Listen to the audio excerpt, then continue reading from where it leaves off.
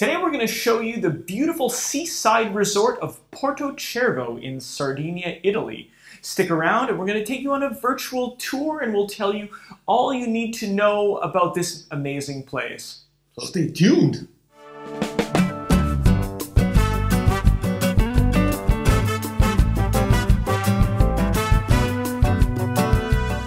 Hi everyone, I'm Rick. And I'm Andrea. And today we will show you around one of the most expensive resorts in the world. And it's Billionaire Playground. But first, if you like travel-related video, now it's a great time to go ahead and hit the subscribe button down below, so you will never miss any future video. That's great advice. Porto Cervo is the capital of the Emerald Coast, or the Costa Smeralda, like it's said in Italian, in the northeast part of the island of Sardinia. The name Emerald Coast comes from the emerald green color of the water of the ocean in this particular area of Sardinia. And look at this water.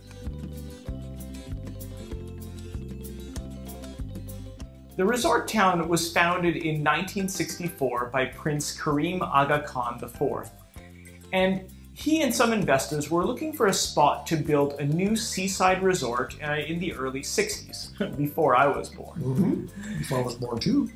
They found this natural harbor with pristine water, beautiful landscape, and dramatic granite rocks. The project of the resort was made by some of the most famous architects of the time, like Luigi Vietti and designer Jacques Couel. Since the building of the old port and the village, the resort grew and more areas were added. Now you might ask, how can I reach Porto Cervo? Well, you can reach Porto Cervo by plane from the Olbia Costa Smeralda airport, located about 30 kilometers south of the resort. You can also travel to Porto Cervo by ferry boat from Livorno or Civitavecchia on the mainland. These ferries will either take you to the port of Olbia or Golfo Aranci, and both are about half an hour south of Porto Cervo by car. The ferry ride is about 8 hours long, and we strongly recommend traveling at night, and be sure to get a cabin. If you want to know more about taking the ferry to Sardinia, there's a great video, you can check it out. Great advice. Thank you. Okay, so there's 5 main areas in Porto Cervo to visit. The Old Town. This is the first part of Porto Cervo to be built. Its main core is the Piazzetta, the little piazza.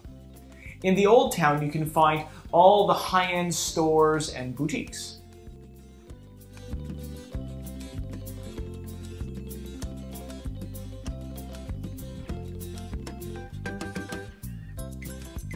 Next, we have the Old Port.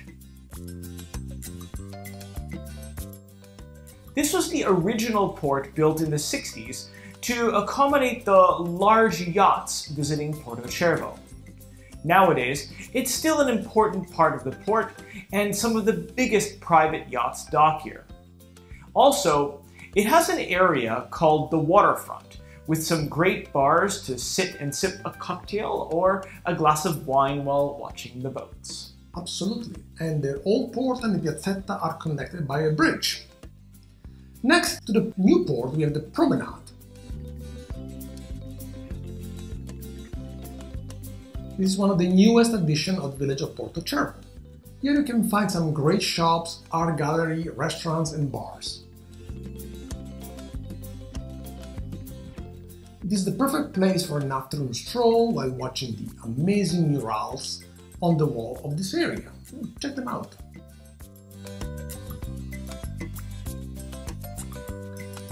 The new marina was built in the 70s to accommodate the increasing number of yachts and boats visiting Porto Cervo. It can accommodate more than 700 vessels, ranging from a few meters long to an extra large ones like 100 meters and more. Overlooking the new port, you will find the exclusive yacht club Costa Smeralda. Porto Cervo is also very famous for some of the best regattas in Europe, like the Rolex Maxi Yacht Race, that is hosted here each September. And finally, overlooking the old town, the little church of Stella Maris. This overlooks the old port, the new port, and some of the harbor outside. And you can have some of the best view of Porto Cervo from here. Right, so near Porto Cervo, you can also enjoy some amazing beaches. And this is where you're going to find Andrea and I when we're there. Well, maybe I shouldn't say that. But anyway, look, okay, so the famous ones are Liscia Ruia, also called Long Beach.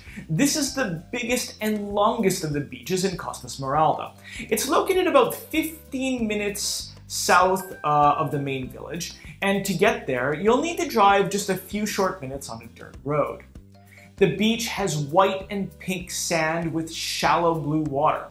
And on the beach, there are a few restaurants, bars, and lots of areas for sunbeds. Next, we have Calugranu. This is the closest beach to the main village, and it's also known as Orange Beach to the locals. It only takes a few minutes to drive there to reach it. It's also possible to reach this beach in approximately 20 minutes from the village. Walking. Oh, right, by walking. The beach has white sand and turquoise water, and on the beach it's also possible to rent chairs and umbrellas. Moving on, we are Romazzino Beach. This beach is located about 20 minutes by car from the main village of Porto Cervo. It has white coarse sand and spectacular clear water. It's definitely a treat. And another very famous beach is the Principe Beach. This is probably one of the most famous beaches in the area and one of the busiest. From the parking lot, there's about 15 minutes walk to reach the beach, and downhill going there, but back it's uphill. The beach has powdery white sand and shallow turquoise water. Unfortunately, the beach is pretty small and very popular, so it can be one of the busiest beaches during the peak season. But if you go there on off-season, it's actually quite magnificent. Exactly, and if you're worried about the walk back, there's actually a little tuk-tuk. Yeah, a little tuk-tuk that can help you out. And there's also a few nearby attractions from Porto Cervo that's also worth a visit. For example, the Maddalena Archipelago. This is probably one of the best excursions to do in the area, and it's best enjoyed by visiting on a small boat. For example, you can take a charter boat that shows the highlights of the archipelago. And by the way, here's a video about a boat tour of Maddalena up here. Next, we have the Nuraghi. These are old towers built by ancient Sardinians thousands of years ago. And they're common all over the island. Some are very well restored and can be visited.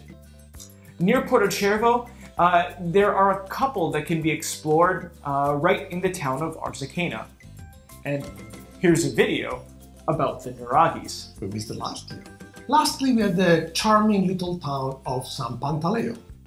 This village is located on top of a mountain, about 15 minutes drive from Porto Cervo. This beautiful town has some amazing little art and crafts store. Also, there's some cute place to eat and enjoy the drink at night. And also has hosted a very busy and popular market on every Thursday. Com'è? Venite a trovarci in Sardegna a mangiare il miglior pecorino. Little further up, there's Santa Teresa, Castel Sardo and the north coast of the island are a beautiful place to explore. The cute town of Santa Teresa is the gateway to Corsica, and from downtown Santa Teresa you can see the white chalky cliff of Bonifacio in Corsica. The north coast of Sardinia is rugged, wild and very beautiful, with some incredibly wide sandy beach with turquoise water. Definitely worth the ride. Castel Sardo is the further attraction, and it's an old fortress built on top of a hill overlooking the blue Mediterranean water. It is a beautiful village to explore and learn about old history of Sardinia. Yeah. Well, folks, we hope you enjoyed this virtual visit to Porto Cervo, Sardinia. If you guys have any questions, leave us a comment below. We love to respond to all of you. And we will see you in our next video. Ciao! Bye, guys.